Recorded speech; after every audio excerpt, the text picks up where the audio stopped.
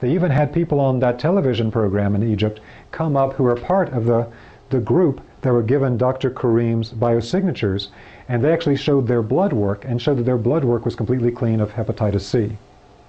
Now, Dr. Karim often will caution that we have to be careful about this. We always want to back it up, and again, we're not making medical claims.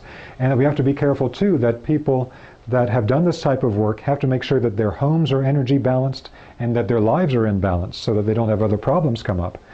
But the result of this project was so overwhelming that Dr. Karim became a kind of celebrity overnight in Egypt. People began to pursue him on the street, asking for healing on the spot. He had to put a sign on his door at home saying, "This is not a clinic." And he was actually given his own television show, which has run through multiple seasons, and the name in Arabic translates to "God grant me more wisdom," where he teaches in this television show how to do energy balancing for oneself. But this work really put him on the map. And it then gave rise to other projects, because some people said that, well, Dr. Karim is a hypnotist. Somehow he's able to create a placebo effect in human beings. So they said, well, then let's try the exact same types of techniques on animals and on plants. So they did so. An official from the Ministry of Agriculture in Egypt was involved in the chick farm pilot project, where they did color balancing in a particular chicken raising facility in Egypt. Dr. Karim said, stop giving the chickens any type of artificial growth hormones or any type of antibiotics. And they insisted that Dr. Karim pay for every chicken in advance because they believed they would all die without the artificial hormones and antibiotics. Dr. Karim energy balanced it to be full of the BG3, and not only did the chickens not die, but they grew faster and healthier, and their conversion of food into meat was much higher, and in addition to that, when they were slaughtered, the meat of the chickens was now full of this beneficial BG3 energy. So a very positive outcome from testing the effect of this on animals. And there have been other projects too that we won't go into today on testing the effects of biogeometry on animals in various studies in Europe. But they also did work studying the effect of biogeometry energies on plants. So one particular project was done with a professor from an agricultural university in Holland. And once again, they stopped giving the artificial fertilizer to the crops, and they stopped giving any pesticide. And again, they said this is going to be a disaster.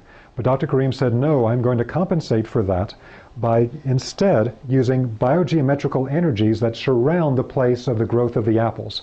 And that's exactly what they did. And so the result of it is that at the end of the project, once again, the apples that were grown without the artificial fertilizer and without the pesticides grew faster and healthier. They had no problems with pests because they were so vital. And after being kept for a month in a heated apartment, the control apples that were grown normally are already beginning to rot and decay. But those of the same, picked at the same time, the biogeometrical field apples are still fine. They haven't begun to decay at all. And this is believed by the Egyptians to be extremely important, because what it means is that we can create a supercharged form of organic agriculture that will keep the produce healthy for a longer period of time, because right now we're being told we need to irradiate our fruits and vegetables and things like that so that they last longer at the supermarket. But what Dr. Karim says is that's actually killing the life function in the produce. Instead of the biogeometry, we're supercharging the life function in the produce. And we can get by without this type of irradiation. In fact, the nutrient count on this is much higher than in conventional agriculture. One of the most remarkable projects was an experiment done on the Red Sea, where an Egyptian engineer, Adel Amar, in May 1998, invited Dr. Karim to come to where they were growing crops by the Red Sea.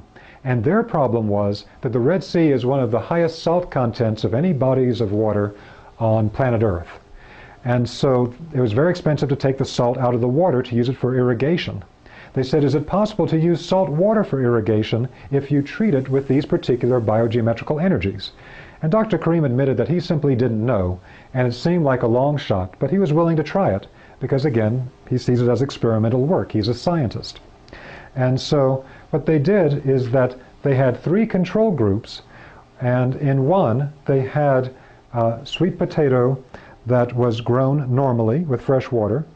In one, it was given salt water direct from the Red Sea, and another, it had salt water from the Red Sea, but they used containers that were shaped according to biogeometrical principles so that the water was infused with the BG3 energies. Still salt water, but infused with BG3 energy. Now, the remarkable result of this 2-month experiment was that with the salt water, it didn't grow at all, it just shriveled up. With the fresh water, it grew normally. But with the salt water that had run through the BG3 emitters to pick up the BG3 energy, it actually grew once again faster and healthier and larger than that with the fresh water. And Dr. Karim told me that he thought this was remarkable himself. It really showed him that he believes that the biogeometrical energies that we're working with are actually primary above the chemical constituents of the water. Again, this is all experimental research, but it's incredibly promising for what we can potentially do on a mass scale with biogeometry. So with all of these remarkable experiments going on, bits and pieces of information about biogeometry began to come out to the outside world. So there was an article on CNN.com, Egyptian architect says designs can heal the sick. Then one on abcnews.com, geometric medicine, Egyptian architect sees power in patterns. There's a news report from Reuters News Service picked up by multiple outlets that described directly Dr. Karim's work and that had quotes from multiple people describing the incredible effects that biogeometry had had for them and particular ailments and problems that they had. So as this work began to get out to a larger public, again, Dr. Karim is very well known in his own area, but not as well known in Europe or North America. But again, some releases of information such as this began to lead to more people knowing about his work. Dr. Karim was trained as an architect in Switzerland, and he spends part of the year in Switzerland. And at one point, a fellow came to him from a Swiss town of Hamburg and said that they have put a cell phone tower close to the ground in the center of Hamburg in the belfry of a Roman Catholic church, and it is having such detrimental effects that the entire town is having health problems. Can you please come help us? So Dr. Karim went to the site to Hamburg to see if he could help. What he found was that every animal that could leave the city had left. Those that couldn't leave, that were caught in pens, were having all types of health problems. The animals were having miscarriages. When they were slaughtered, they had all types of tumorous growths on their organs. Some people living in the city were having such severe problems with chronic fatigue and other types of ailments that many of them were living in their root cellars because the amount of radiation coming off of the cell phone tower in the center of town was simply too much for them to be exposed to. In a couple of days of having access to the site, Dr. Karim had transmuted the energy using the techniques that we teach in the Biogeometry Foundation training, and the result was so immediately noticeable. People came out of their root cellars and began to live normally again. Their headaches had stopped, their various energetic problems had ceased.